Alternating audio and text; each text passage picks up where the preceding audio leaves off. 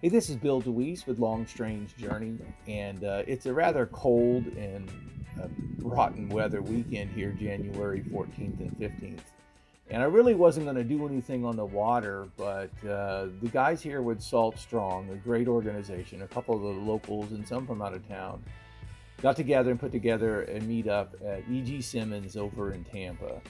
And it was planned to be a rather rotten day, and I wasn't even going to go and do anything other than socialize, but last minute I thought, well, I'll bring the boat, and that's what I did. And I had a plan A of just socializing and going home. Plan B was to drive upriver and launch in a more secluded area, but here we had a kind of a false beautiful day, and the weather forecast was supposed to get better across the day but be horrible. And so here it was, sort of a beautiful start, and I thought, well, if it's going to get better. So I launched here at E.G. Simmons and made the run around the horn, but I knew that had some risk because that's where the wind was coming in from. And it's not about staying safe, it's about staying comfortable today, because you know, Floridians always say, and probably annoys a lot of people, but Floridians always say, if you don't like the weather, wait 15 minutes. And that's true of Florida weather within the day, but it's also true of Florida weather in general. So, you know, why have a rotten day on the water when you can wait a few days and have a beautiful day? And so I really wasn't going to fish, but I got kind of self-suckered into heading up this creek that I like. But it took me around Shell Point, and which later on, I really wish I would have videoed the ride back in, because it just got plain nasty. And I was trying my best not to get wet on the way back in, doing about 6 miles an hour.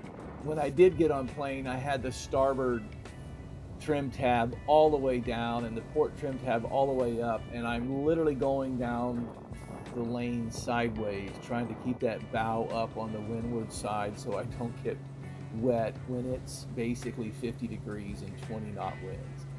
And so, but it was a good day, and I went back into a creek that I like to go to, and the only problem was I got kind of pinned into that creek and didn't get a chance to get back out of there and do other areas because the weather just deteriorated. So we had a good meetup. It was a small group of really die-hard people, and it was a lot of fun. I picked up a red and a bunch of silver trout. And then I spent about an hour and a half back in here chasing snook, and they just killed me because there was a ton of snook, but they were not eating. Anyway, thanks for coming along.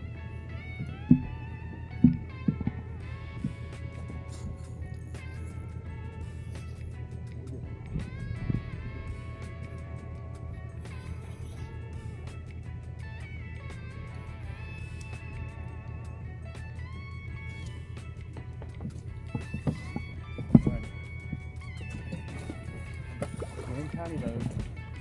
We're in county fish mode. I'll take it.